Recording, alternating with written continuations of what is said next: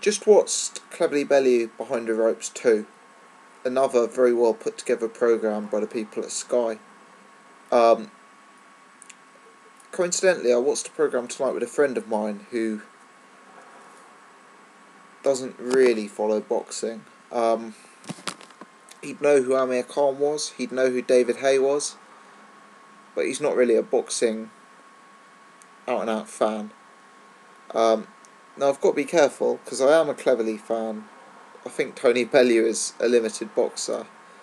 I've received some criticism on my previous video on episode 1 from a particularly eloquent young lady from Liverpool who didn't like that I was coming across overly biased to Cleverly. So let me give a quote that my non-boxing friend asked me tonight. He turned to me and he said, "Is this serious? You know, one of these guys is living a life of solitude, hanging around with Joe Calzaghe. The other guy is sitting in a house with a load of young kids with a bag of Maltesers and a bag of popcorn." Now, I don't criticise Tony Bellew for having a family and having a normal family life. He comes across like an everyday fella, like a sort of guy with a family, just a very, very normal kind of guy. And that's a positive thing. That's to be commended. But when you're preparing for the fight of your life, the environment he was in seemed like carnage. It's probably like all of our houses, but it's kind of not what you expect for an elite level boxer. You look at Cleverly doing his laps, training and working the bag in solitude, having a ring in his house, having Calzaghe come round for a cup of tea. And then you look at Tony Bellew, whose house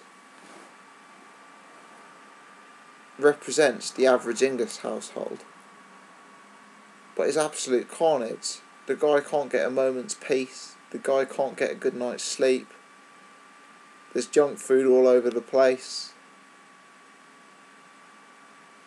I noticed Tony Bellew was wearing a sweatsuit towards the end of the episode. For me, that's a bit worrying.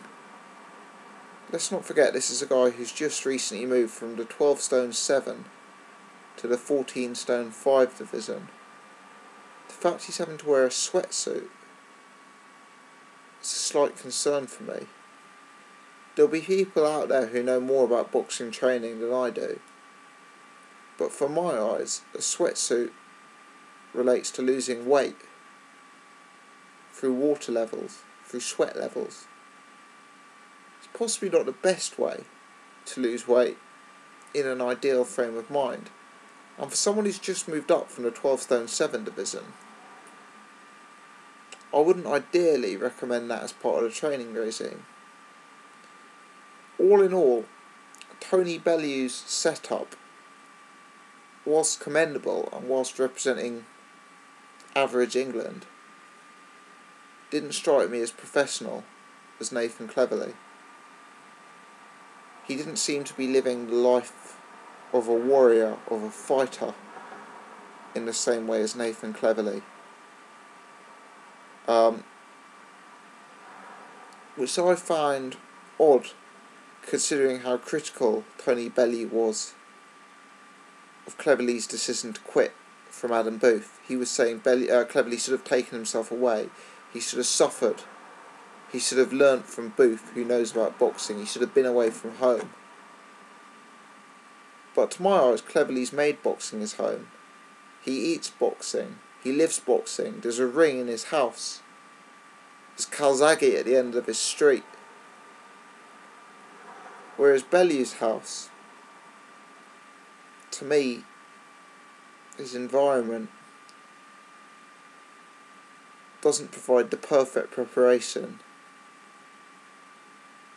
for a fight at world level. Now look, my experience on this is limited. I've had fights in the amateurs, but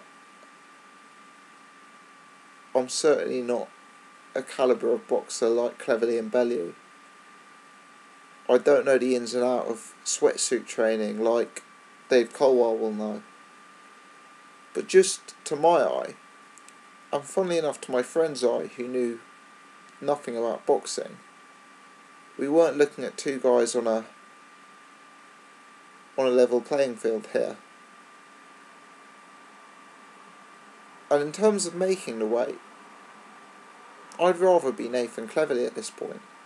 People talk about Tony Bellew as the bigger man, but Cleverley's walking around on the weight with a six-pack, which I feel to be very, very relevant.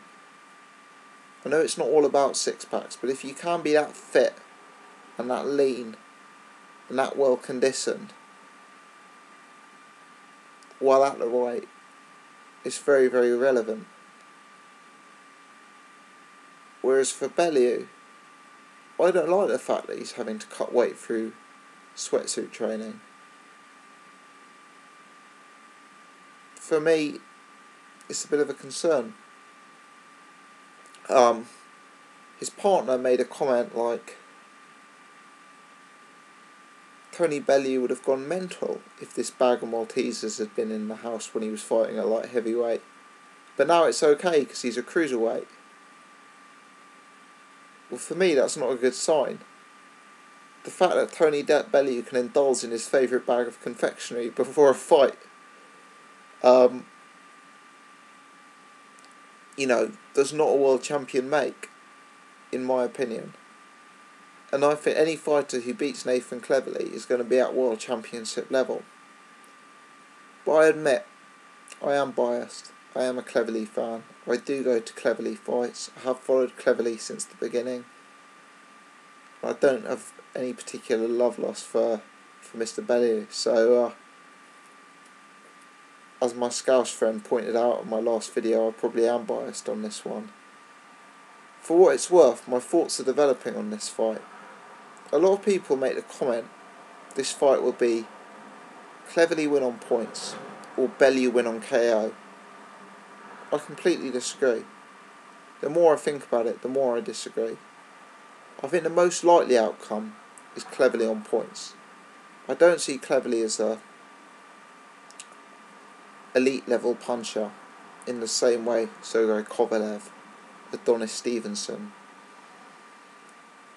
I don't view him as that puncher. I think his skill set is far, far better than Bellew's.